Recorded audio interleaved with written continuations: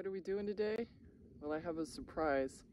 I just couldn't help myself. I happened to be tooling around the local feed store and I spotted something I had to buy.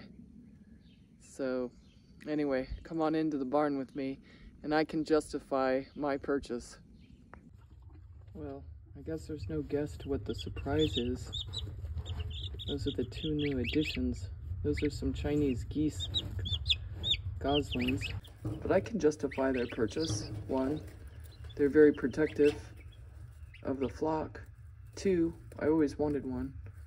So I got two for companionship, and maybe I got a girl and a boy so that I won't have to purchase anymore and I'll have a supply of geese. And I was a little bit concerned whether they'd get along with the rest of the flock, but they're doing just fine. In fact, last night they were all nestled down together.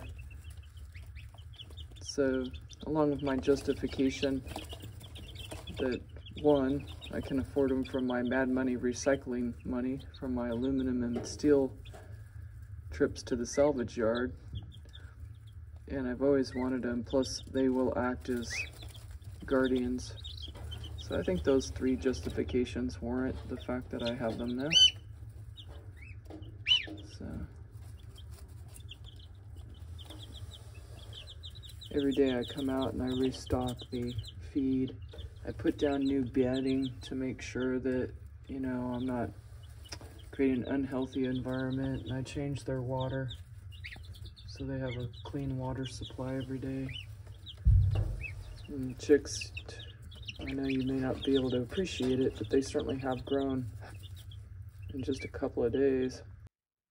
So, since today was kind of an impromptu surprise session, I wanted to also give you some useful information about buying antibiotics for your livestock or birds or whatever you have. The FDA has actually come down with some decision that a lot of the antibiotics that used to be bought over the counter for your cows and other livestock are now going to have to be prescribed by veterinarians.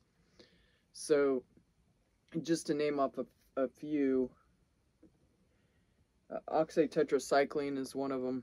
So that's your LA200 and LA300 that I'm familiar with, but those are the injectables. And then the bolus tetramycin sours tablets and oxy 500 calf boluses.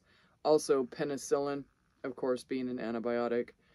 So penicillin G's in general. So you might know it as a Durapen or Propen. The intramammillary tubules, the Mastaclear Go Dry.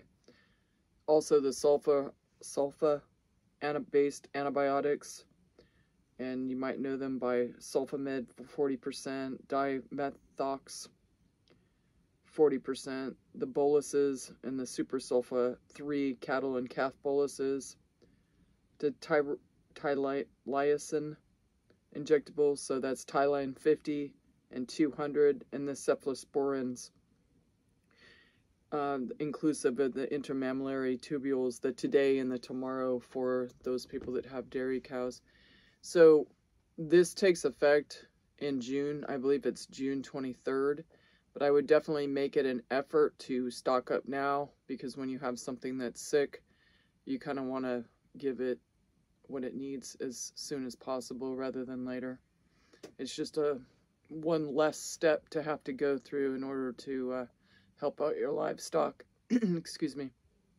So that's what we're doing today. Just wanted to give you kind of an update on something that you need to buy. Not necessarily geese, but some antibiotics for your herd or your other livestock. And I believe also the fish antibiotics are also on the table for this as well. So I believe that preppers used to use that. So anyway, that's what we're doing today. Have a good day. Bye.